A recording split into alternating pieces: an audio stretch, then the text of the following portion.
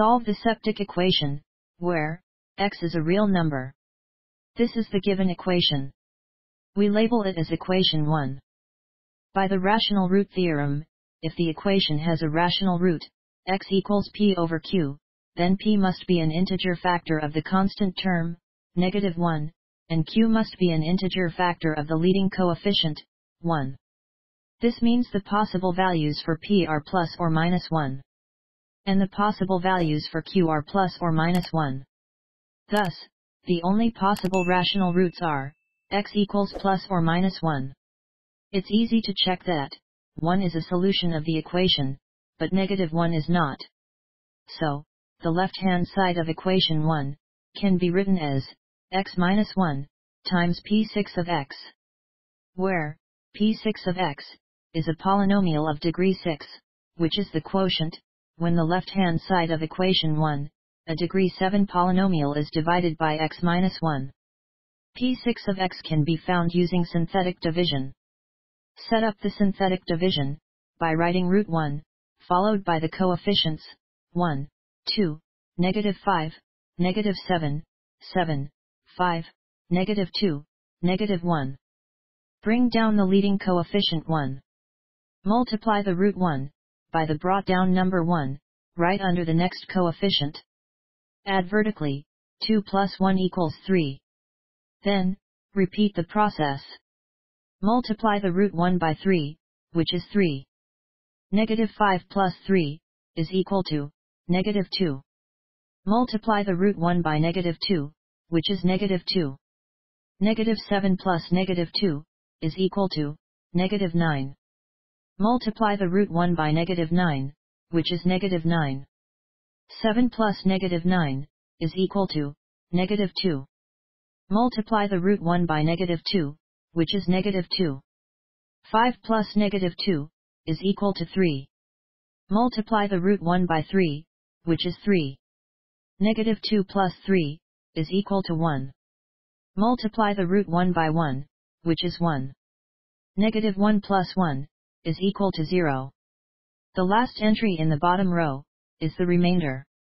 The other numbers in the bottom row are coefficients of the polynomial of degree 6, p6 of x. So p6 of x equals x to the power of 6, plus 3x to the power of 5, minus 2x to the power of 4, minus 9x cubed, minus 2x squared, plus 3x plus 1. And we label the equation, p6 of x equals 0, as equation 2. As x does not equal 0, so we divide the equation by x cubed. Then, equation 2 becomes x cubed, plus 3x squared, minus 2x, minus 9, minus 2 over x, plus 3 over x squared, plus 1 over x cubed, equals 0. Rearrange the equation, we have x cubed, plus 1 over x cubed, plus 3 times x squared plus 1 over x squared, minus 2 times x plus 1 over x, minus 9, equals 0. And we label this as equation 3. Now, we let y equal x plus 1 over x. Then, y squared equals x squared, plus 1 over x squared, plus 2.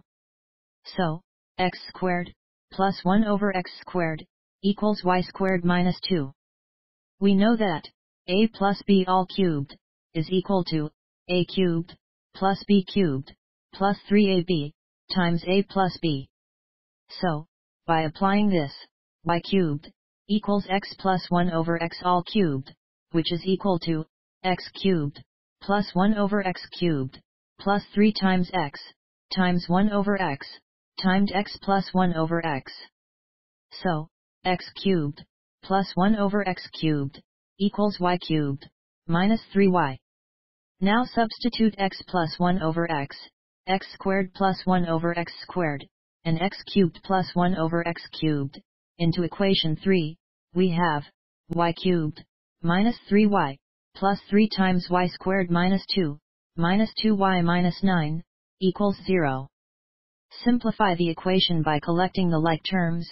We have y cubed plus 3y squared minus 5y minus 15 equals 0. Y cubed plus 3y squared, can be factored as y squared times y plus 3. Negative 5y, minus 15, can be factored as negative 5 times y plus 3. Now the two terms have a common factor y plus 3, so they can be factored as y plus 3 times y squared minus 5. So the equation becomes y plus 3 times y squared minus 5 equals 0. So, either y equals negative 3, or y equals root 5, or y equals negative root 5. Note that y equals x plus 1 over x. The problem is divided into three cases. Case 1, x plus 1 over x equals negative 3. Case 2, x plus 1 over x equals root 5. Case 3, x plus 1 over x equals negative root 5. For case 1, multiply the equation by x, and rearrange the equation. We have x squared plus 3x plus 1 equals 0. This is a quadratic equation. To solve for x, we apply the quadratic formula. X equals negative b, plus or minus root of b squared, minus 4ac, over 2a. For this equation, the coefficients are a equals 1, b equals 3, and c equals 1. So, x equals negative 3 plus or minus root 5, over 2. For case 2, multiply the equation by x, and rearrange the equation. We have x squared, minus root 5x, plus 1, equals 0. The coefficients of this quadratic equation are a equals 1, b equals negative root 5, and c equals 1. So, x equals root 5, plus or minus 1, over 2. For case 3, multiply the equation by x, and rearrange the equation. We have x squared, plus root 5x, plus 1, equals 0. The coefficients of this quadratic equation are a equals 1, b equals root 5, and c equals 1. So, x equals negative root 5, plus or minus 1, over 2.